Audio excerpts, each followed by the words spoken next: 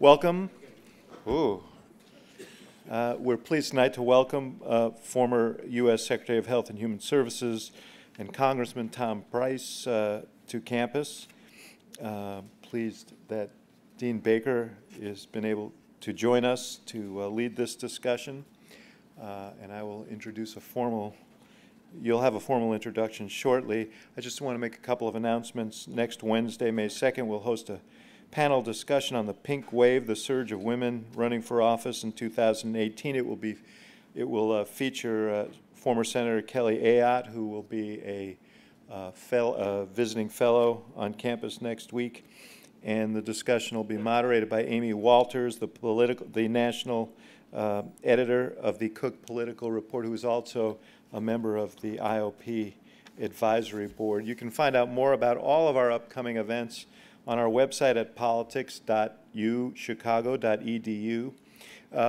We will open the floor for audience questions. There'll be a microphone in the center aisle. Please line up behind the microphone. As usual, we will give priority for the first 3 questions to our students. I will give you my normal admonition as well that a question ends in a question mark. Please make sure your phones are on silent. And now to formally introduce our speaker is Will Cohen. Will is a second year from Naperville, Illinois, studying biology. He has written for The Gate, which is our undergraduate political review, and he is on the board of the College Republicans. Please join me in welcoming Will to the podium.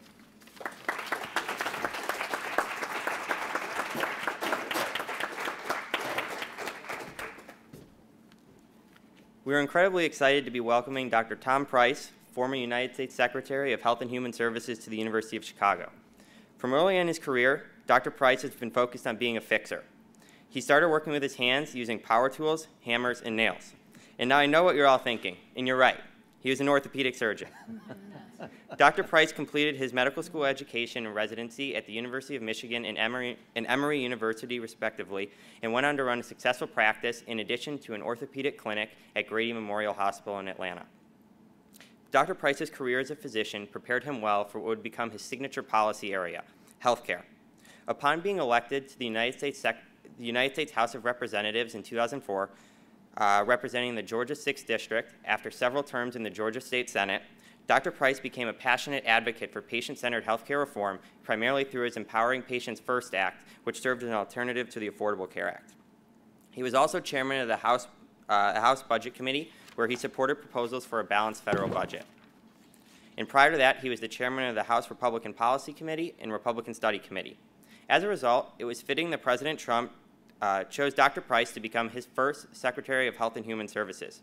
Upon confirmation, Dr. Price became the first HHS Secretary since the administration of George H.W. Bush to have a medical background.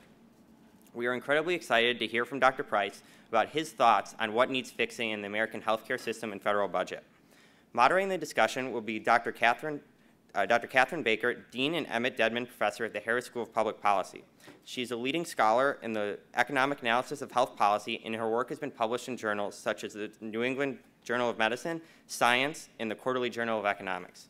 Please help me in welcoming Dr. Price and Dean Baker.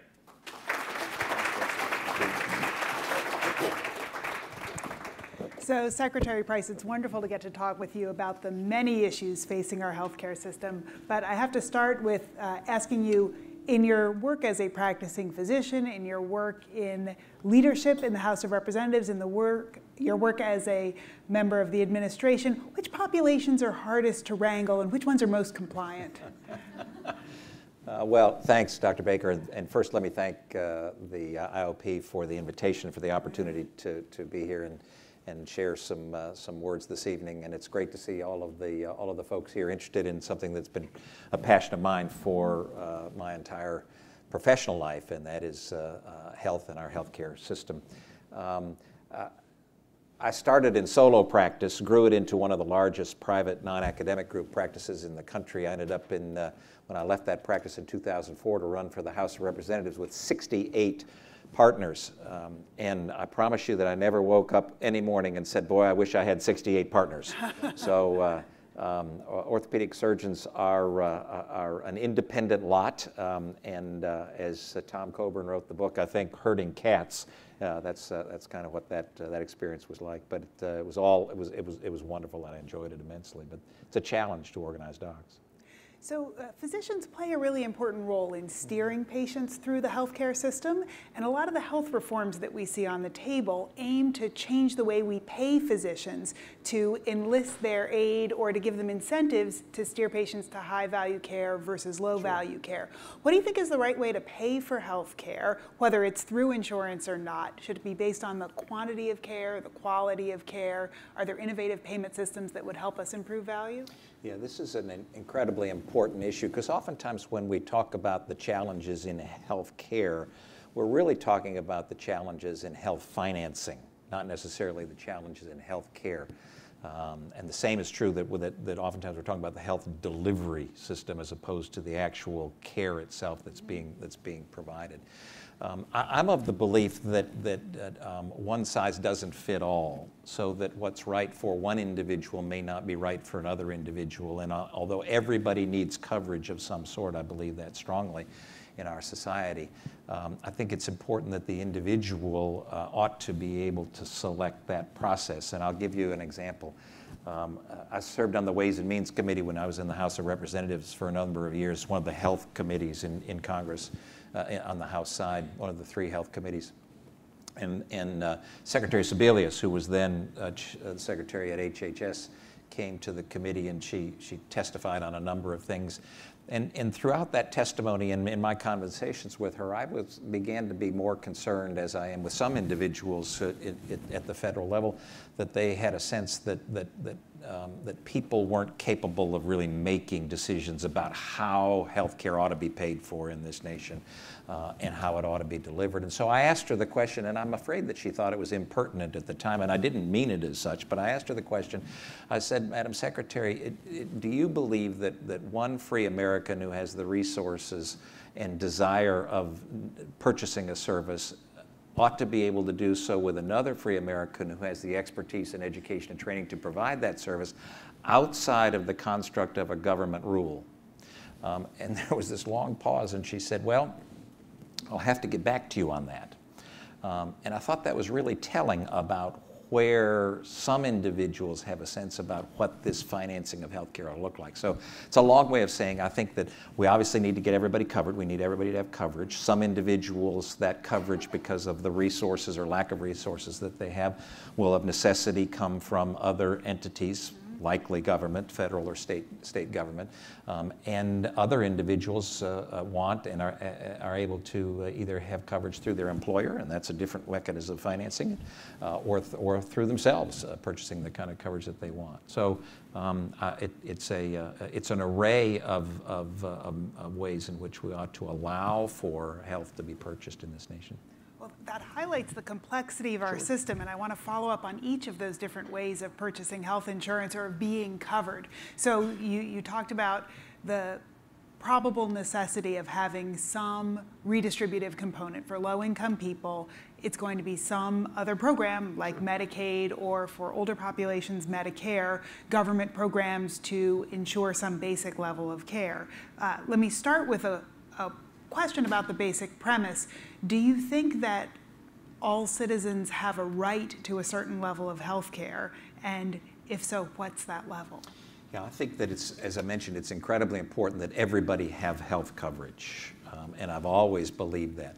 I'm a 3rd-generation physician. My dad and my granddad were docs. And there was a time in American medicine when there was cost shifting. So my grandfather, for example, and my father in his early practice, when they knew that somebody didn't have the resources to be able to pay for a service, my grandfather was either paid in chickens or cords of wood, literally, I remember this as a kid, or not at all. And there was a cost shifting to the individuals that could pay, and those individuals were paid more for their service so that everybody could be covered. It was kind of a social contract that we had. Now, that wasn't ideal, but it was a way that at that time we tried to figure out and work through how you make certain that everybody has access to care, which is key. The challenge right now is that's not allowed anymore. That's against the law, as a matter of fact. You can't charge one person more than another person. So we need to make certain that every single individual has access to coverage. The next question has to be, okay, so what kind of coverage is that, and who decides what kind of coverage that is? And that tends to be a place where folks oftentimes split, and they say, well, there ought to be the state or the federal government ought to be the ones selecting what kind of coverage that is. I would suggest to you that that's not where that decision ought to be made, that ought to be made with the individual, and that there ought to be an actuarially sound amount of resources that are available to folks that don't have resources, so that they're able to determine what kind of coverage that they want. So that sounds like the government would provide a certain floor amount of resources, a check in essence, for people to then purchase whatever kind of insurance they saw met their needs best with that check. Yeah, and if you want to look at the specifics of it, the bill was H.R. 2300. It was introduced in the previous Congress, not this one when I was there, and that was the fourth iteration of that piece of legislation that Will mentioned in the introduction, and it was an attempt to try to define how we as a society can get to the point where folks have coverage without having the federal government dictate what that coverage is.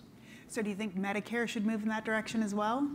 I think that it's important to step back and say, well, okay, because I oftentimes get the question, how do we fix the healthcare system that we have? Answer that question instead. And I'm always amused when I get the question, because the premise of that question presumes that we have a healthcare system. And in fact, we don't. We have healthcare systems. So we have the Medicare system for seniors, we have Medicaid system for those at the lower end of the economic spectrum or who are disabled. We have the exchange system that was set up by the ACA, which is really a relatively small portion of our population, although one would think that it was the entire population. We have the employer-sponsored system, which provides coverage for the vast majority of Americans, about 160 or 165 million Americans. We have the VA health system. We have the Indian Health Service. We've got a private system that functions above, beneath, or beside all of that, depending on how you describe it. And we somehow expect that patients ought to be able to move seamlessly between some of those systems, and we wonder why it doesn't work. And the fact of the matter is that we have so siloed our system now that we have many more complex problems and challenges than we otherwise would if we recognized that the healthcare system ought to be harmonized in many, many ways. So for example, if you are a senior reaching 65, and I'm almost there, but why should the society say that you must go off of your current coverage that you have and go on to Medicare without any choice in that decision? That may be what you want to do, but it may also be not what you want to do. And if it isn't what you want to do, should we as a society allow you to make a different decision? I would suggest that we ought to allow you to make a different decision and select the kind of coverage that you want. That could be Medicare. It could be something else if that's what you want. And that's, I believe, how we answer the fundamental question of getting the healthcare system to move in the direction that we want it to, which begs the question, what direction do we want it to move in? And I would suggest to you that the direction that we want it to move in is the direction that all of you want it to move in as individual patients. And if you empower patients, then the system by its very nature will move in the direction that patients want it to move, not anybody else. So that sounds a lot like Medicare Advantage, That's right. where seniors have a choice between the traditional fee-for-service system and a Medicare Advantage plan that comes with a contribution towards the premium from the federal government, and people get to choose which plan they want. Right. Only about 30% of Medicare beneficiaries choose Medicare Advantage. Why do you think that is? Two reasons. One is that the numbers have been limited by federal law, so that there's a cap on the number of individuals that can receive Medicare, or that are able to select Medicare Advantage. And secondly, it's an it's an unknown for many folks. So they have a comfort level with Medicare, which is fine, and they ought to be able to select that. But if they want something that offers a few more choices or a few more options for them, then they ought to be able to select Medicare Advantage. The right percentage for Medicare Advantage, this may surprise you, may surprise some folks, is the percentage of individuals that select Medicare Advantage. It's not a decision that I ought to make. It's not a decision that the chair of the Ways and Means Committee ought to make. It's not a decision that the Secretary of Health and Human Services ought to make. It's a decision that people ought to make. And so 30% right now, I would suggest to you, is the right percentage, because that's the number of people that select it. But it may be more, it may be less next year, depending on what happens. So for the 70% of people in Medicare who are on traditional fee-for-service, we largely, as the name suggests in fee-for-service, they're largely paid based on Correct. detailed price schedules, and there have been some experiments in bundled payments or alternative payment mechanisms to try to move away from paying for quantity towards paying for outcomes or quality or bundles of services. Are you a fan of those alternative payment models? I think alternative payment models are important and ought to be incentivized, and individuals will select them as they are more responsive to their needs. It's important when we talk about Medicare, which is where we are right now, to appreciate that the Medicare system, which has been a wonderful system and has provided coverage for many individuals who otherwise would not be able to have that kind of coverage, but financially it's strained. And with my generation, the boomers who are aging, 78 million of us, have to go through this pipeline of health care and health coverage. And the fact of the matter is that unless something is done, then Medicare, you hear people say Medicare goes broke. Well, it doesn't really go broke. It's just not able to fulfill the promises that it has made to seniors at a certain point, not able to fulfill what they have been assured will be there for them from a health provision standpoint. I think that for us to sit back and say nothing needs to be done and we'll simply let that happen is irresponsible from our public servants. I also think that it's important that we try to depoliticize healthcare, because the conversation that we ought to be one that says, okay, we want these goals. Most of us want the same kind of goals of a system that's affordable and accessible and of the highest quality. We want these goals, and so how do we get to those goals? And that's where the discussion ought to be. But it ought to be more positive and productive than it tends to be in the political arena right now. Well, I want to come back to the fiscal sustainability and how we achieve that in our public programs, but you brought up the political realities of making... I didn't answer your question, though. Yeah, I noticed. Alternative payment models and bundling of services and the like. I think it's important that we try as many different kinds of things that will allow us to adhere to those principles. So we get folks covered, we make it so that it's affordable, we make it so that the care is of the highest quality and that patients have those choices.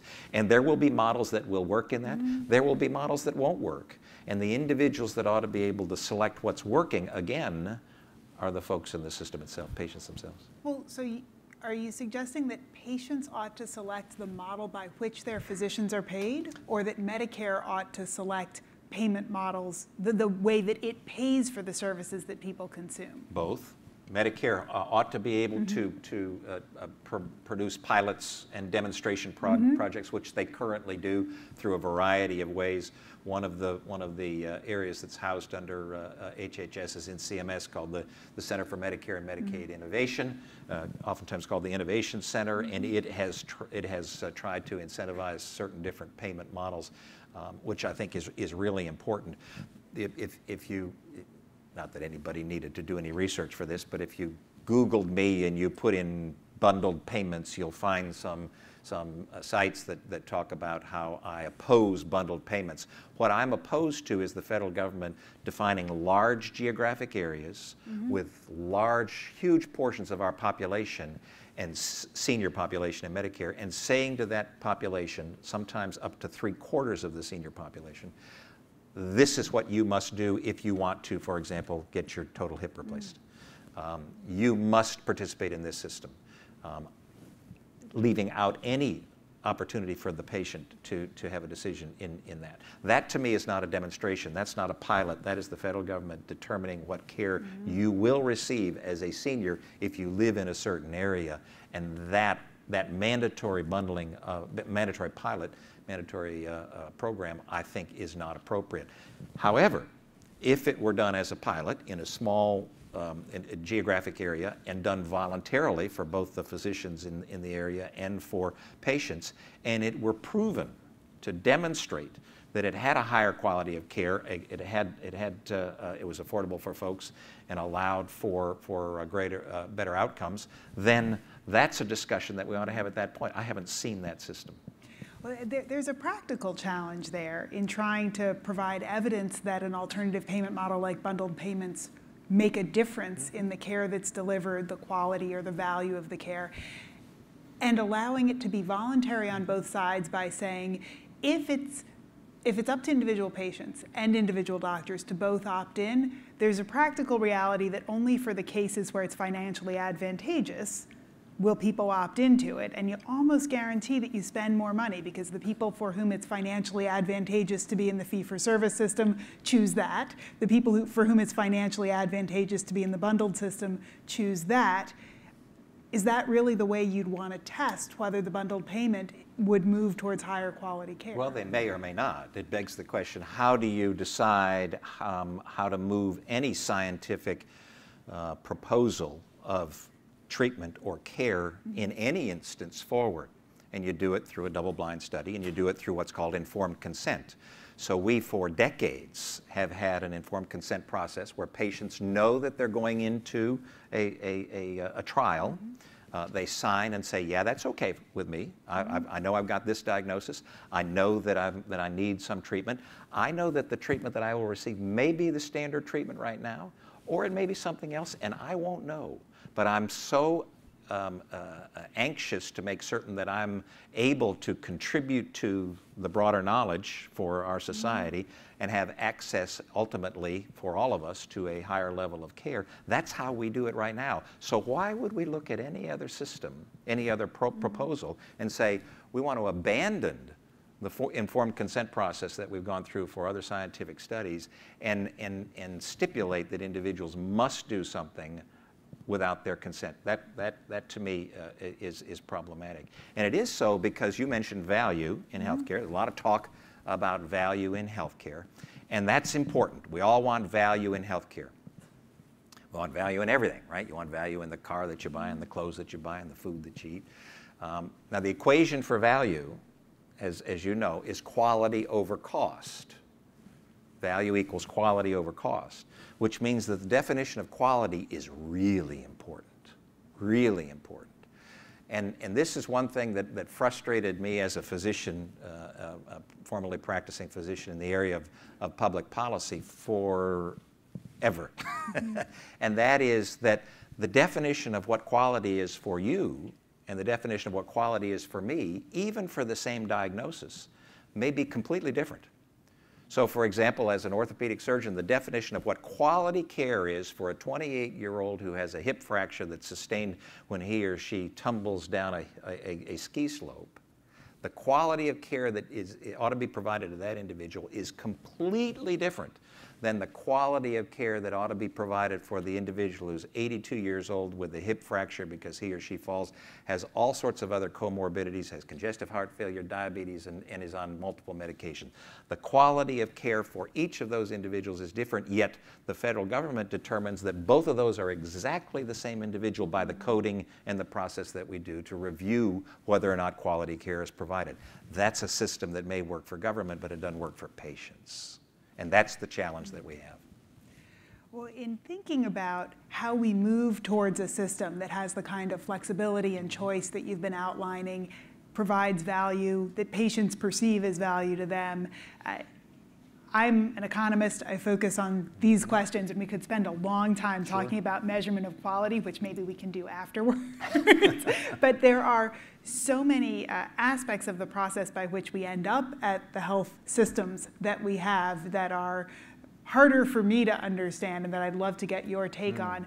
We had Obamacare or the ACA when the Democrats controlled both the legislative branch and the executive branch, there was certainly a lot of discussion of moving towards a broad overhaul of the system, yet we didn't see that broad overhaul even when Republicans had control of the executive and the legislative branches. What do you think interferes with major changes in the healthcare system? I think there's a little bit of pessimism that we're going to see major changes anytime in the foreseeable future, given the absence of even small tweaks to things that people across the political spectrum agree aren't working as they are and could have small technical fixes. It doesn't seem like there's a lot of movement in the system. Should I be pessimistic about any improvements? No, you ought to always be an optimist, because optimism fuels hope and Full glass, yes. full glass. That's right, and fuels focus on work that hopefully gets to a solution. I'm an optimist about the future of healthcare, and I'm an optimist about the future of the country. But the challenge in healthcare, and it's an important question because there's not a good consensus around what that challenge is. I would suggest that they're in the public policy arena or public, in folks who are making these decisions, that the level of experience about what healthcare is and what it ought to be is basically from their own experience as a patient, as opposed to knowledge about the system. Now, people study and learn, and they figure out, and there are very, very bright individuals all over the public policy arena at both the state and the federal level who are working on healthcare. But because of how we have made decisions up to this point in this siloed system, we tend to view it as a little fix here and a little fix there and a little fix there and a little fix here. And consequently, we now find ourselves with a healthcare system that none of us would design if we had the opportunity to design a healthcare system. Nobody in this room, I don't care what your philosophy is, if you had a clean slate and said, okay, draw what you think ought to be the ideal healthcare system, you wouldn't come up with anything that even resembles the system we currently have. So what I have always tried to do is to find individuals who want to step back and say, okay, we can't wipe the slate clean, but how do we get from here to where we think that ought to be? And that's why I talk about principles of healthcare. Affordability, quality, accessibility, choices, innovation, responsiveness, those principles, defining that, and then how do we get to there? And let me suggest to you that one of the ways that I think could get bipartisan support is movement toward a system of voluntary changes in the system itself by the people in the system. So what does that mean? That means, as you mentioned earlier, if an individual on Medicare wants to remain with their private coverage that they have before, their personal, or they're still working and they want to remain with their employer-sponsored coverage, then they ought to be able to voluntarily do so. Nobody ought to tell them what to do. They ought to be able to select that. But if you take that to the other systems, then that means that the individual on Medicaid ought to be able to remain on Medicaid or ought to be able to move to a different system of their choosing. Individuals in the VA system right now, there's a movement right now to have choice in the VA system, moving folks from the VA health care system to a different system if they so desire. Same ought to be true in the Indian Health Service. Same ought to be true in the exchanges, for example. If you're on the exchange and you want to move to another system that may work better for you, then voluntarily you ought to be able to do that. And the reason I think that the voluntary nature of it is so important is because then you do indeed empower people to select where the system moves. And I think that ought to be one of the hallmarks of any changes that we have. Should people be able to opt out of being insured altogether?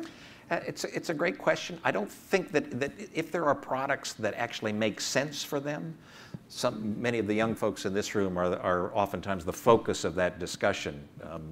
They're occasionally derisively called the young immortals, right? You don't believe anything is ever going to happen to you. You're healthy. You don't think you ever need coverage. Is that right? Is something? Or what's offered to you isn't worth the price that they're charging you, right? That's oftentimes the case. So the cost benefit that young folks, healthy folks see in terms of what is available to them doesn't make any sense. And so millions of individuals in this nation over the past couple of years have paid a penalty for the privilege not to get health coverage. millions of individuals in this nation have paid a penalty for the privilege not to get health coverage. Now that may seem like a crazy system, and I would suggest to you that it is a crazy system, and it's a system that doesn't work for people. So if we've got this system that forces, I'll use that word, 6 million or so folks to pay a penalty so that they don't have to purchase coverage, we ought to step back from that and say, wait a minute, this may have seemed like a good idea on the drawing board, but it really isn't a very good idea, because you got folks paying money, hard-earned money out of their pockets so they don't have to have health coverage. Why don't we allow them to take that money and buy something that might actually be responsive to them and appropriate for them? Many of those individuals would, some of them would need a subsidy, there's no doubt about it, but many of those individuals, I believe, would buy a policy that works for them if that policy were available to them to purchase, and that's where the rub comes. And if they didn't, that would be okay or not okay? I think that folks ought to be covered, and I think that if you make it financially wise and feasible and foolish for them not to be covered, then the vast majority of individuals will have coverage, and when they don't, HR 2300, if you go back and look at it, shows how people, when they access the system, would default into a coverage policy. So one way or another, they get covered I think they ought to. by default or otherwise. Yeah. So should we be looking to CMS, to Congress, to the states to take concrete action to move us towards a more responsive system? Anybody under the age of 30 in this room, we ought to be looking to you, because you're the ones that are going to solve this this challenge, and hopefully you'll solve it before the financial challenge gets so great that it is almost insoluble, because that time is coming. As I said, I'm frustrated by the politicization of healthcare. I've been in that arena, and so know how easy it is to politicize. And some of the frustration I had with my own activity was that it became a political battle as opposed to a collegial conversation and discussion about how things ought to occur. Coming from the healthcare arena, I was oftentimes asked, what's the biggest difference between politics and medicine? And I used to share with folks that when I walked into the operating room, I knew that everybody in that room was working for one goal, that we were working to get that patient well. And it was a team effort to be able to do that. In the world of politics, at least half the folks are looking to see you dead, if not literally, then figuratively, and the other half you're not so certain about. So it was so different, and that's why I try to hearken back to the scientific method of decision making and solutions, because that was my training. It was how I was educated as a physician, and it actually gets you to most often the right answer. And that scientific method, as most of you will know, is that you have a hypothesis, you figure out, you gain as much information as you can, both objective and subjective. You put forward a plan of action, a proposal to try to figure out how to treat this problem that you have, this diagnosis that you've got, and then you measure whether or not you're moving in the right direction. And if you're not moving in the right direction, then you change, and sometimes you change rapidly, and sometimes you change over a period of time, until you get things moving in the right direction. The political world has no nimble nature at all in that changing. So Medicare is it has so many examples about this that you could go on and on and on, but the biggest one that I point to that happened just a few years ago is the prescription program within Medicare, Medicare Part D. It took Medicare 40 years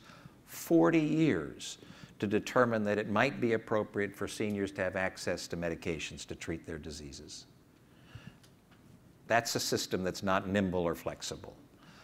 So when something is going to take that long, then the solution has to come oftentimes from the private sector, but oftentimes from individuals who are engaged in new ways and creative ways. So what about the states as laboratories for Medicaid? The states being the laboratories of democracy, as have they been described. We ought to provide a lot of flexibility, I believe, as a society, as a nation, to allow states the flexibility to try out new programs. One of the things that is currently being proposed through a potential rule coming out of the Department of Labor is an opportunity for not just states, but for localities to try different ways to address the issue of the individual and small group market insurance, and those folks who don't have ability to pool with larger groups of folks to lower the cost and spread the risk for the purchase of their coverage, to pool together, whether it's in states or whether it's in regions or whether it's across state lines. They're called association health plans, and it's an exciting, I think, one of the things that could be, again, voluntarily a solution for folks to gain coverage. Do you think that the association health plans where people can buy coverage across state lines in any way undermines in the laboratory aspect of states in making their own regulatory regimes or their own payment policies if people can opt out by picking policies from other states? No, because if you allow the choice, the decision-making, the authority, the power in that equation to be with the individual, then if the states are doing something that's more responsive and better than what's offered through the association health plans, then that's where people will go. And that's where we ought to allow them to make that decision. Right now, there's a whole you wonder why there are people that tend to sit on the sidelines in these conversations often, and large business is one of them that has tended to sit on the sidelines in the discussion about the ACA.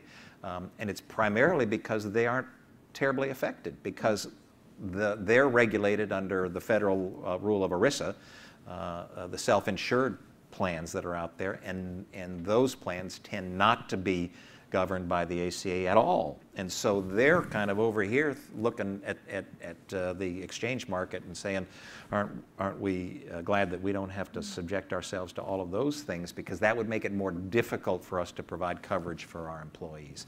And so, again, as I mentioned, the self-insured plans are the ones that are covering the vast majority or a significant majority of the American people. And they tend to work. There are some flaws with it, but they tend to work relatively well. Most employees are relatively content with the coverage that they have. But those who work for small employers, under 50 employees, don't have access to those things. And that's what the Association Health Plans is trying to do, to level the playing field between large business and small business. And we do see some interesting innovation coming out of employers, particularly larger employers, in terms of employee wellness or in terms of the types of insurance plans they're offering. There's certainly been a lot of discussion about the Amazon partnership and how that might affect healthcare offerings. What are some of the innovations that you see coming out of the private sector, whether it's employer coverage or other innovative delivery, that you think are most promising? There's something that's really exciting going on, and it's a revolution in healthcare right now, and some of you likely possess it currently, and it's measuring something on you as we speak. And that's all the artificial intelligence and the wearables that exist right now. There's a great book that I would commend to you if you have any interest in this area by Eric Topol, T-O-P-O-L, who's a physician who's written a lot about what he calls the democratization of medicine, or the democratization of healthcare, and what's happening in information, access to information that we all have, many of us utilize, that is empowering people to know so much more about their health status and to measure aspects of their health status in real time, and then communicate that to their provider and have that individual be able to then make a decision on that. Now, early on, your question was about the financing of healthcare. The question is, how do we make that so that it works in the financing of the system? There are some ways to do that, I believe, but I think there will be more creative and innovative ways that will incentivize that. But this revolution that is truly going on in the area of healthcare is, I find, really exciting, and more creative minds than mine will be able to figure out all the great things that will be going on out there. And we ought to allow that. We ought to incentivize that. We ought not. One of the concerns that I have is that as this gets greater traction, that the government will say, okay, now we need to regulate it. We need to dictate what it is that you can have and what you can't have because of X. And I believe that would be harmful to the quality of health that all of us desire for ourselves and our families. And that does open up a whole new set of possibilities for how we deliver healthcare on the patient side. Drawing on your experience as a physician, do you see that also helping to inform the physician decision-making process? How's technology playing out in how doctors practice medicine? Yeah, this is really exciting as well, because there are so many resources that are at the fingertips of patients, but they're also at the fingertips of physicians and other providers. And you can't always be perfect, and so in a system that is trying to assist your health, we ought to allow for as many assistive devices, if you will, for the folks providing the care, so that you get the highest level of care. Michael Lewis is an author that some of you may know. He wrote The Big Short and Moneyball and a number of different books. His most recent book, and I always mess this title up, but I think it's called The Upending Project? Undoing Project, The Undoing Project. Another great read, in that there's a portion on healthcare where there were a couple of folks that looked at different gastroenterologists, stomach doctors, stomach and intestine doctors, how they treat stomach cancer. And they took simply the information that those physicians told them about how they diagnose and then treat patients with gastric cancer. And then they prospectively looked at patients that came in their offices and in their practices that had gastric cancer, and evaluated whether or not the physicians themselves did what they said that they believed was the right thing to do in terms of either diagnosing or treating the patient. And in the majority of the time, they didn't do everything that they said was the right thing to do, for a variety of reasons. You know, they forgot, they woke up on the wrong side of the bed, they didn't think it was appropriate, they didn't ask the question that needed to be asked in order to derive that tidbit of information that would then lead them in that direction. So if we only simply took information that are currently in the providers' heads and allowed for that nexus between their seeing the patient and that information in real time, then we would see significantly greater improvement, I would suggest, in the quality of care that's being provided.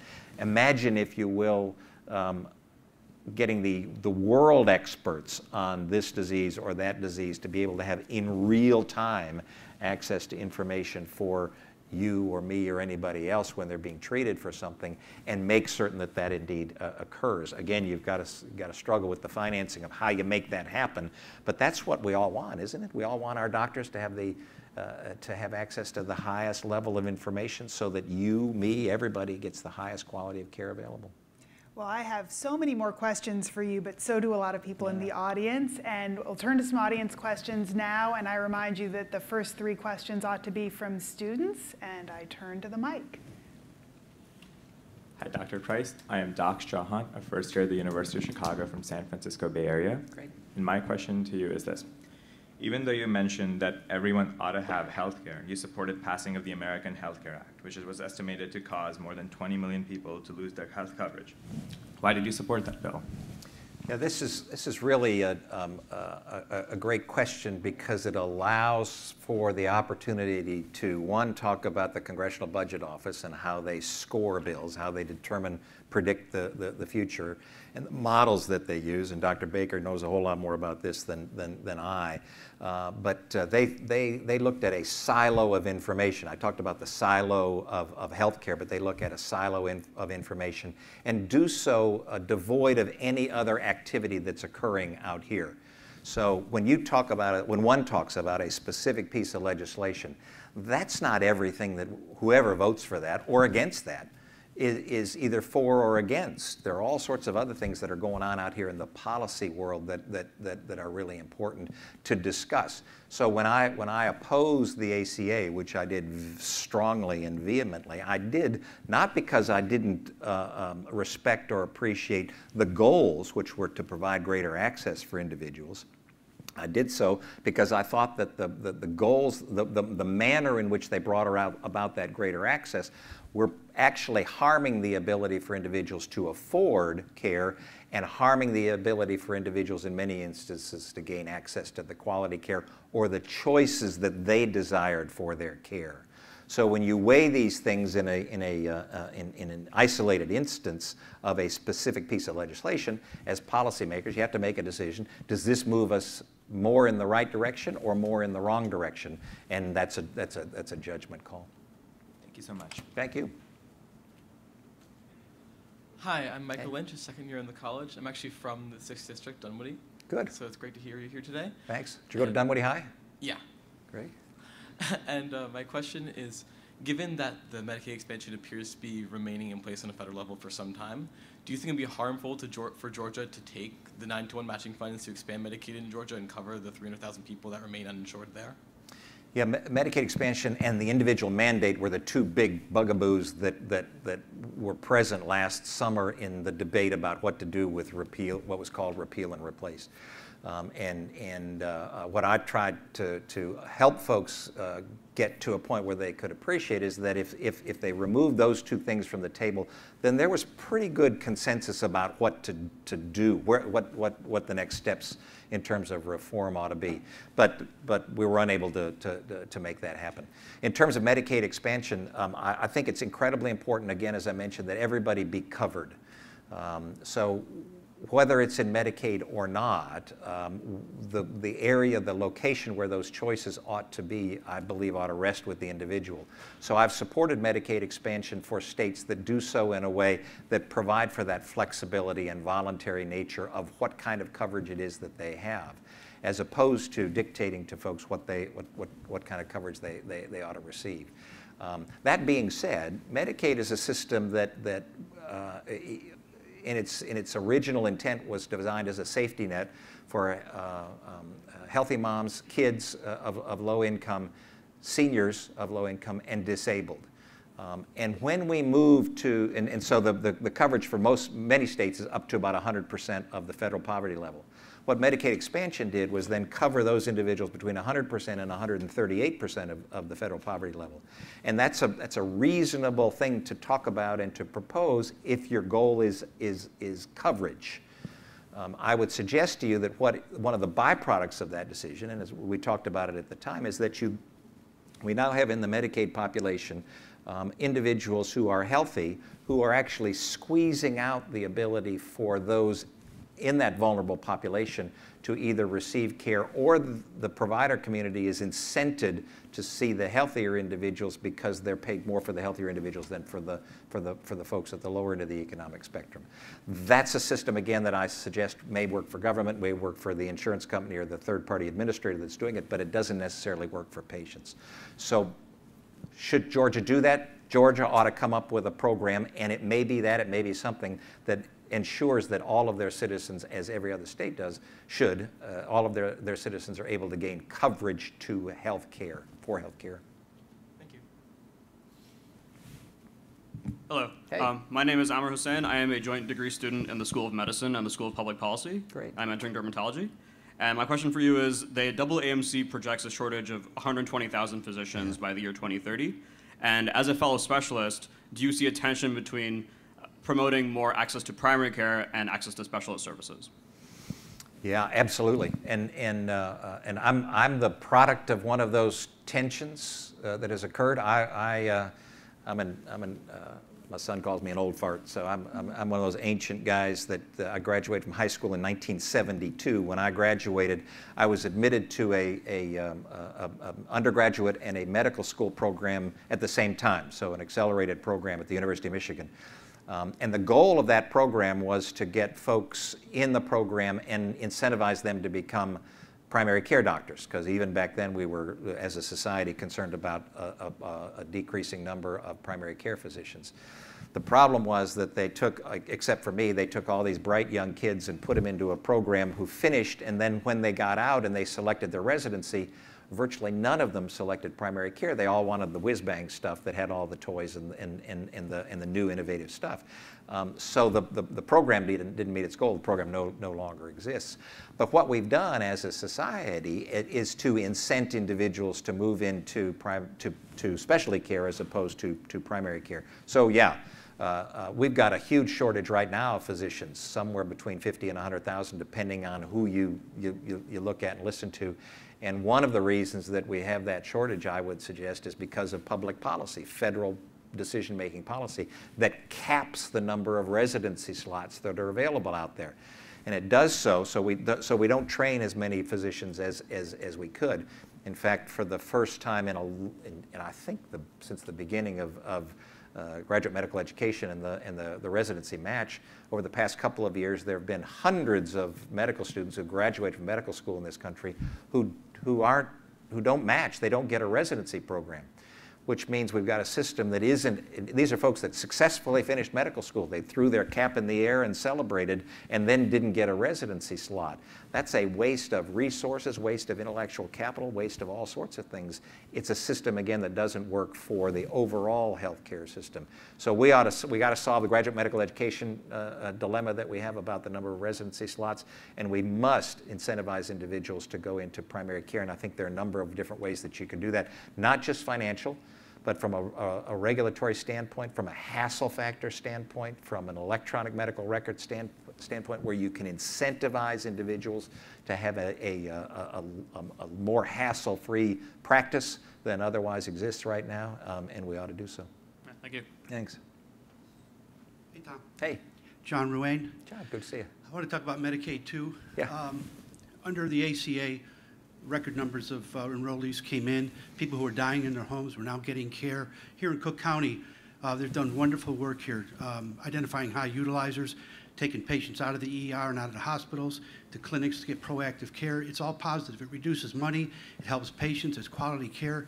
But during your battle, and you were in the front of that biggest battle, right, it seemed the government was fighting against all of that, looking to just hand out block grants. Can you talk about that a little bit? Yeah, when you have success stories like that, they ought to be trumpeted. They ought to be highlighted and be banner headlines about who's doing what well, and then be best practices. And that's the goal for providing state flexibility or local flexibility for these programs, because there will be, the cream will rise to the top, and there will be folks who figure out how to do this, especially even in difficult populations to care for and treat. And those are the programs that we ought to say, okay, Chicago's doing this in a positive way. Illinois is doing this in a positive way. How about the challenge that they've got in Arkansas, the challenge that they've got in another state? Using this as an example, and then incentivizing individuals to share that information. So that's what we tried to do from a state flexibility standpoint, was to incentivize the kind of creative solutions that states are doing out here. It's a difficult task to do so, and then allow for that transfer of information, expertise, to move over to another geographic area and be utilized. Well, I agree with you. And County Care with Medical Home Network is doing it here, and yeah. I hope it does, the light is shined on it. Thank you. Yeah, thank you. Hi, Dr. Price. Hey. Thanks for the time today. Thank you. My name is Andrew Hyman. I'm a first year here at Booth, and I also have a question about Medicaid block grants. During the repeal debate about the ACA, there was a lot of talk of instituting block grants for Medicaid, which would improve choice, flexibility, and ultimately help reduce the cost of care. My question is, why, when Republicans propose this plan, do they not just maintain funding levels as is to avoid the political pushback for cutting health care spending for the poor? It's a great question, and if you look at, there was an attempt to do that. It's called the Graham-Cassidy bill. If you look, and it still exists, so you can go online and look at it. It was an attempt to take all of the federal resources that go to a given state and take them at the current level plus, actually plussed up that money for Medicaid, for DSH payments, for disproportionate share for payments, for Children's Health Insurance Program, and for the exchanges. And allow the states then to utilize that money. They had to utilize it for health care, for covering those populations. They couldn't divert it for something else, but to give them the flexibility to be able to use that. And that even had a plus up for folks. Now the challenge is that when you get with the Congressional Budget Office, which was one of the first questions that was asked, Congressional Budget Office looks at that and says over the budget window, if you will, there isn't any way that can be sustained, and therefore dings the system for it. And that's, so you're taking as your metric something that actually doesn't necessarily reflect the actual positive nature of the program. And so it fell for a variety of reasons, but that's not the least of it. But you're spot on. I mean, that's exactly what could be done to get us out of this incredible gutter that we're in of not being able to move forward from a policy standpoint on programs that are moving in a direction that will not allow them to provide the care and the services to the individuals that have been promised. Thank you. Thank you. Hi, Tom. Hey. My name is Dan Snow. I'm a first-year MPP student at Harris. And my question to you is, you suggested that empowering patients will allow them to select insurance plans that better meet their needs. But how can you expect patients to choose the optimal health plan given the complexity of the modern healthcare market and the relative lack of information compared to doctors and medical professionals? I'm not saying that patients can't make informed choices, but the complexity of the system makes that incredibly difficult. Yeah, and it's a good question.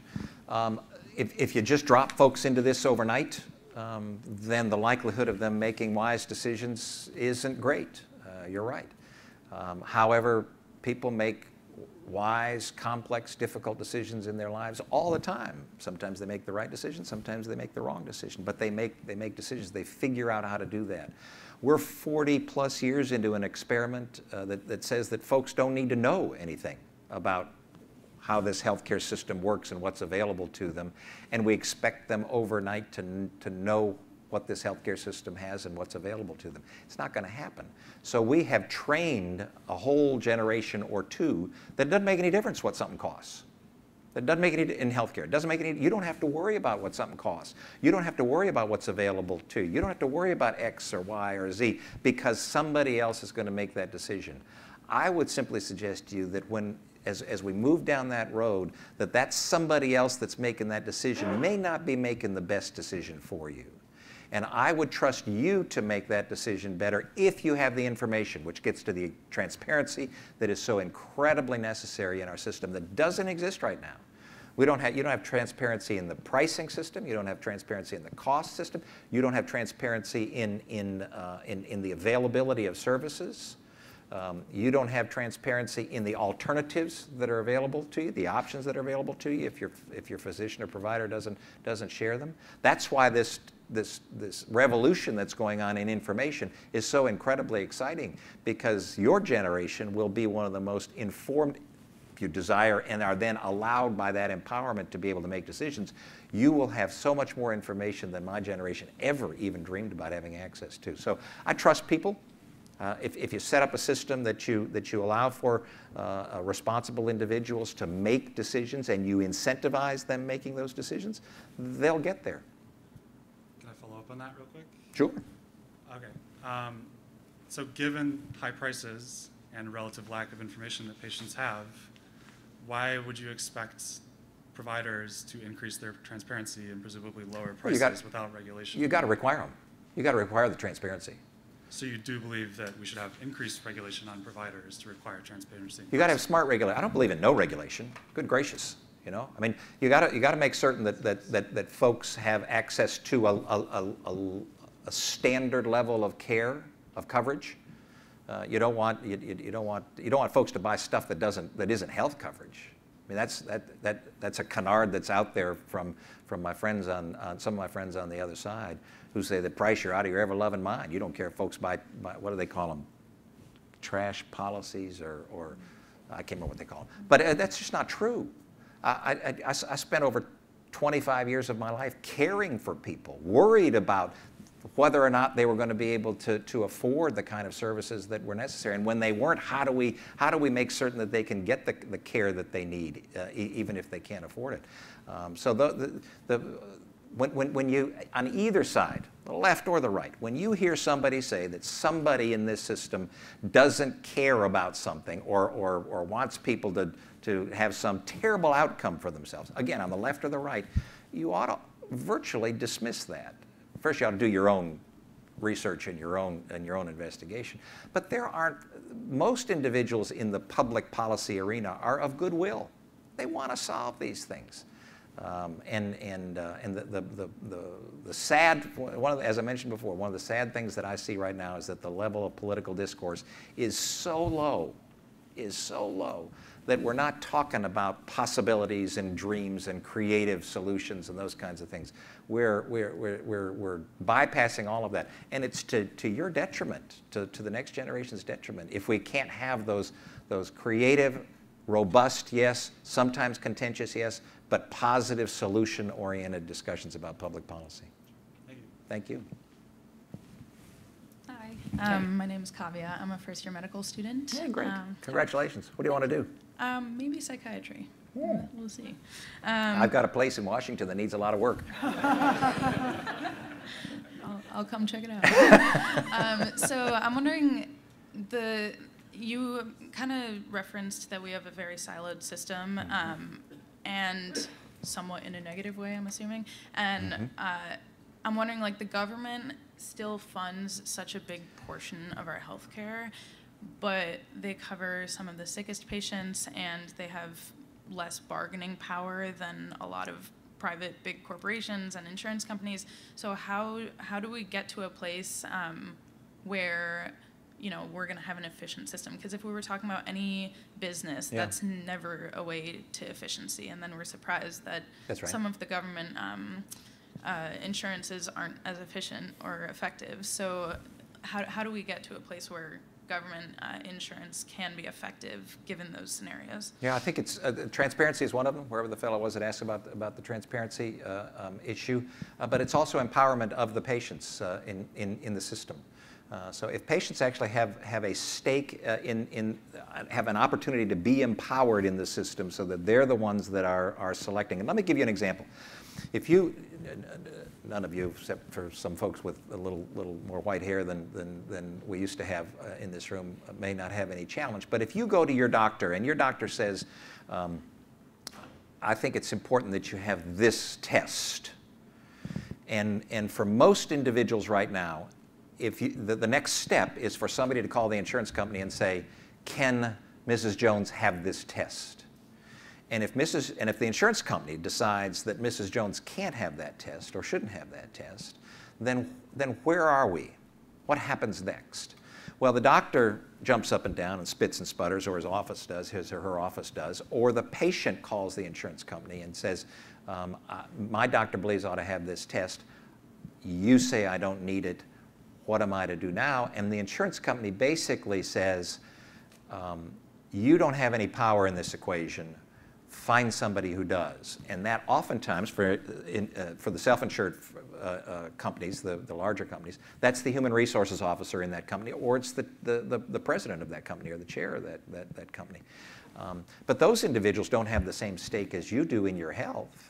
So if we were to empower individuals, and how do you do that? You do that by making certain that every single person, this is the Empowering Patients First Act, every single person owns their coverage regardless of who's paying for it.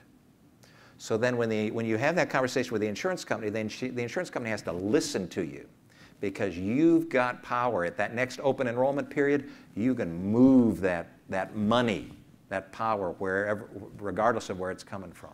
And that's how you engage folks in a way that brings about that dynamic market. Sorry, follow-up, but we're talking about people who don't necessarily have that safety net to just move on over to a private insurance. Like, they are in government-sponsored insurances, so you can't just demand of the government that you change your policies.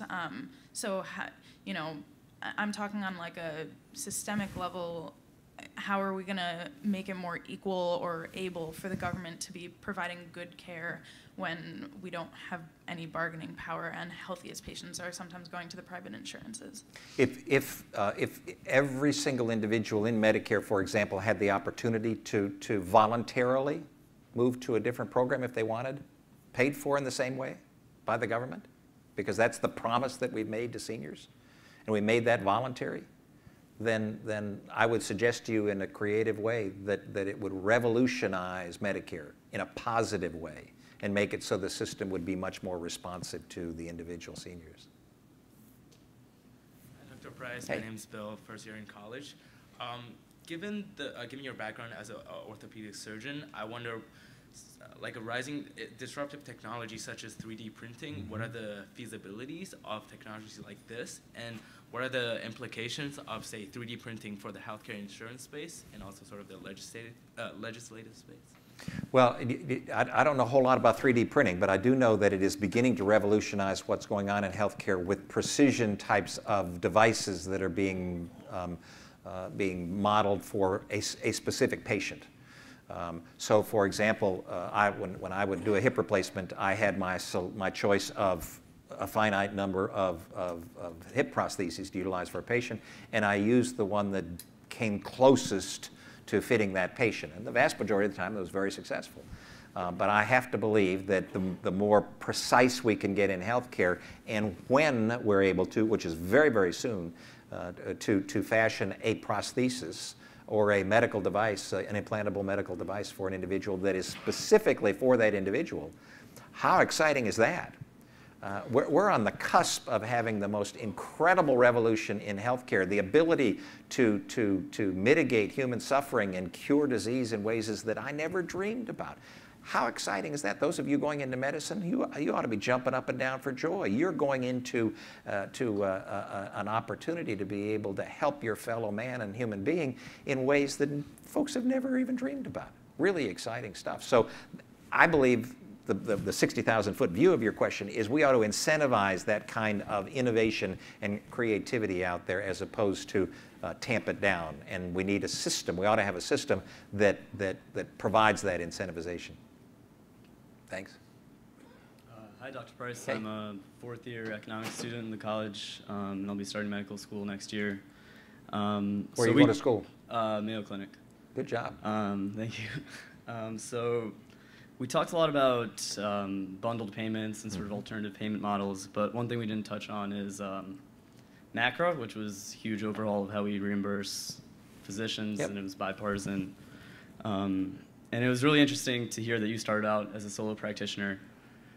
So my question is, with MACRA and increased consolidation across the sort of healthcare landscape, with really more onerous quality reporting requirements for providers, so say 8-10 years from now when I'm done with medical school, will I be able to become a solo practitioner like you, or am I going to be working for the Kaisers or United Health Systems?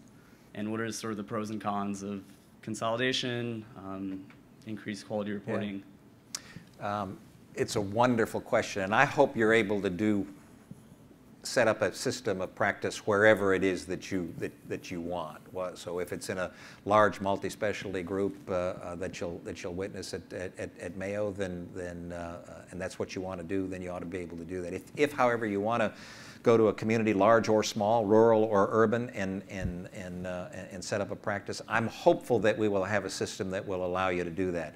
The way that MACRA addressed that was to try to come up with virtual groups so that physicians who are in the onesies and twosies practice could pool together data and information and all be able to be incentivized to provide the highest quality of care. So that was an attempt to try to make it so that the mom and pops out there and the small practices, the individual practices, the solo practices that oftentimes provide really high quality care, and oftentimes in an area where there isn't other access to care, that those can survive. The challenge that we have from a federal government standpoint, and you mentioned the quality measurements, is that the government tends to measure, surprise, surprise, things that are easy to measure because they're easy to measure, as opposed to things that are necessarily clinically relevant. So something may be easy to measure and be clinically relevant. For example, post-operative infection. It's a relatively easy thing to measure, and it's clinically relevant. But there are many things that are easy to measure that have no relevance whatsoever on the quality of care that's being provided, yet the federal government requires that you continue to measure them, and then sadly makes decisions about how individuals are reimbursed based upon that information that has no correlation with the quality of care that's being provided. So what we ought to push for as a system is identifying those quality metrics, and you don't need a lot of them. You don't need 32 of them, which is where we were at one point. You probably need 3, 4, 5, 6, maybe for certain diseases you need a few more. And those quality metrics ought to make a difference to the quality of care that's being provided to the patient, which means that you've got to get complex in this if you want to measure quality. And remember what I said, quality for one patient isn't necessarily quality for another. So you've got to have some measurement that you make that actually trumps, no pun intended, trumps the quality of care that's being provided for one individual, defined as the same as another individual, because it is of a higher quality for that individual. That's tough to do. Now, the technology exists to be able to do that, but we've got to, as a society, listen to the folks that are actually providing the care so that the metrics that are being judged are actually important metrics and relevant metrics. Thank you. Good luck to you. So we have time for just a couple more questions. People seem to be saying something about themselves, so I'll just tell you that I went through the entire 4-year pre-med program and then went to law school and became the black sheep of the family. But your answer just now plays right into the question I was going to ask, and that is, help me with my confusion. You're not really positing a system where the quality of care will be different for different people. Don't you mean the level of care?